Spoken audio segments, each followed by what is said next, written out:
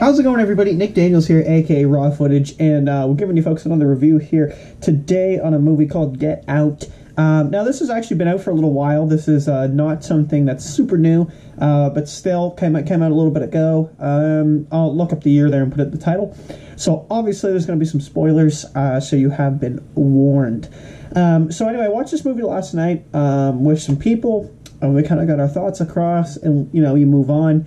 I think it was an hour and 37-minute movie, so, not particularly long, but enough to, obviously get what needed to be done. So going through at the plot, and again, spoilers, I felt really unsatisfied at the end of this film.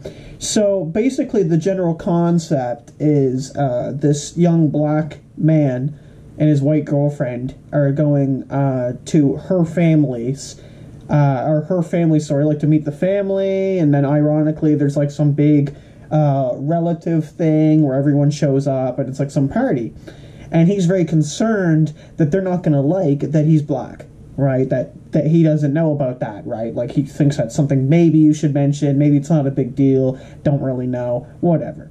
So there's a couple hints throughout the movie that kind of tell you obviously something's going wrong. You see it in the actual trailer. That shit's going real. And the movie even starts by taking out somebody, so you kind of know there's obviously something going on there. You just don't 100% know what's going on yet. So he shows up at the party, and actually, if anything, everything seemed really well. Almost too nice, right? Everything was going really well. He talks to the father, and he makes a really distinct notion about Obama. Right, that he would have voted for Obama again, that kind of thing. And Obama obviously being a black president. So kind of that setting the mood is you'll hear that a couple times through the movie. And I did notice a few of them where there would be like a black athlete or somebody that, that's a figure. Just making sure that, they're reassuring him almost. That they don't have anything against a black person, which I thought was interesting. Because clearly I don't think that they do. But as we talk about this review a bit more, you'll find out what's going on. Oh my. So anyway, that kind of being said, he's at this party, and there's a couple cutaways of, there'll be somebody else there who's, doing work in the yard, right? So they'll be like, cleaning the gardens, one of them's like a maid, that kind of thing, but they're all black, right? So right away, I thought actually that they were just being enslaved, but like in the modern era, right? Like but like it doesn't make any sense, right? But maybe that was what's going on. Now that would have been a good thought, and I thought it was. But technically speaking, they're being hypnotized by the mother. Now she ends up like basically doing that to him, but not to the point that he was like bone zoned. It was just that he got slightly hypnotized. He's calling up his buddy, he's telling him, like, shit's going real, and then he's noticing little things, like his phone's being unplugged. There was one scene where he goes upstairs, actually, to get the phone, and then the whole party stops talking, right? Now, obviously, he didn't know that, but they stopped talking. So, again, shows that everyone there was in on whatever was going on.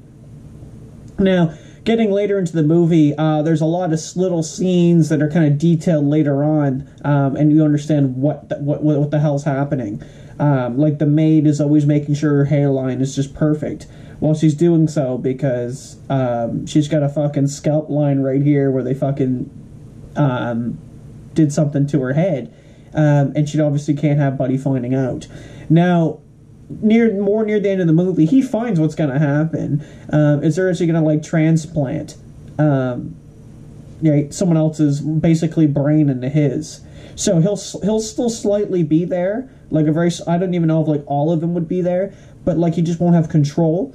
And then whoever is in there will have full control of his body, so they can like basically have this like second life per se. So he finds that out, and unironically, he finds a way to get through the hypnosis because it actually relies on sound, so he is able to block out his hearing for a minute. And he ends up taking out all the family members. I thought it was really interesting that he killed all of them very easily. That was something maybe he was under the spell, but like he just goes like full on like fucking John Wick, dude. He just kills them all, like no remorse, no nothing. He just eliminates everybody, and I thought that was kind of like a little bit over the top. You know, the way that it was done, it just looked like a little bit. It looked a little wonky to me. Like if you were doing that, you'd be kind of freaking out. But he seemed pretty calm. And the ending itself was like really odd. The buddy came up with the friend, who's supposed to be almost like comedic relief in a thriller, and it's not even like a hug or anything. It's like literally he just like says nothing and they go, which I guess would make sense because he just killed like 5 people. But yeah, like the whole thing, I was like, just at the end of it, I was like, what the fuck is this, man? So I found it was like a very anticlimactic video. But like ironically, like the girls, like the girlfriend's in on it, like they're all in on it. So yeah, he takes out whoever's at the house still, which was pretty good actually. I was pretty satisfied with that. I'm sorry, but just not the way that it was handled. I wasn't a big fan of that. But anyway, totally check out this movie though. I still think it's good. And there's definitely some suspense in there, but probably could have been done a little bit better, unfortunately, I have to say that. So thank you so much for watching, everybody. That's kind of just my general thoughts. Not a bad film. Could be done a little bit better. We talked about the plot, kind of, again, what I interpreted from things while I was watching it.